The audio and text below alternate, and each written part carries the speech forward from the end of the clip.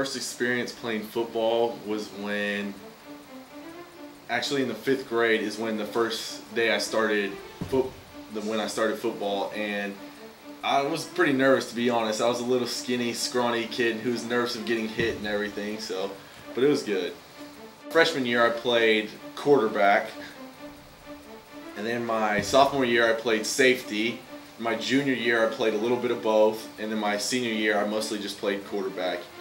And my role was just be, I guess, the team leader in a sense, kind of control the offense or the defense, because even if at safety you're kind of the leader of the defense, and kind of control it and make sure everybody knows what's going on, just like you do at quarterback.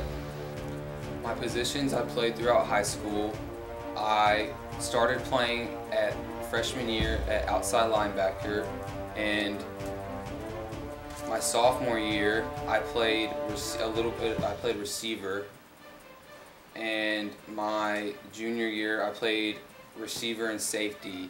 And my roles on the team were that at safety I kind of led the defense and kind of told the secondary what to do, and kind of helped everyone because that's kind of the leading spot of the defense. And then at receiver, I either blocked for Jordan or I caught balls from him. My most memorable high school game was definitely Baytown Lee this last year. It was special because first off we shut them out and we won 48-0. I had 15 tackles that game, and as a whole our team played really good. Well, my senior year my role was quarterback, and me and my coaches, we fought about it because they knew I was a defensive player. But I threw for over 1,000, ran for over 1,000. Back then that was a good, and not today, but back then that was a good deal. I went to the University of North Texas. My junior and senior year I played outside linebacker. I did play against University of Texas in 1988, and I was defensive player of the game. They beat us by 3 points in the last 32 seconds of the game, and I had 15 tackles, and the questionable call at the end with 32 seconds left is still to be debated. My favorite part about football is whenever you make a big play or whenever you do something really good and you can hear the crowd in the background just start screaming and cheering, and then your friends come up and give you high fives and tell you good job. The moment is just so surreal, and it's pretty cool.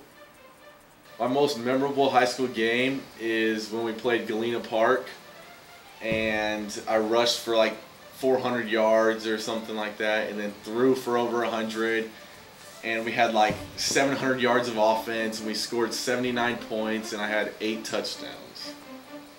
Football has taught me to endure, definitely, to push through the hard times and kind of be, when everything's going bad, that's when you need to be the leader the most.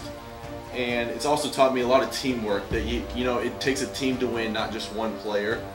Through football you form a lot of relationships, starting with your coaches.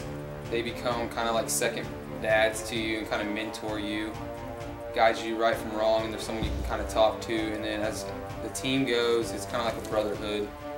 Basically you get to be with your brothers the whole time through 2-a-days and through all the practices, and you basically get to spend time with them because you bond with them and you're with them so much. My favorite part about football is discipline. You got to know what to do, when to do it.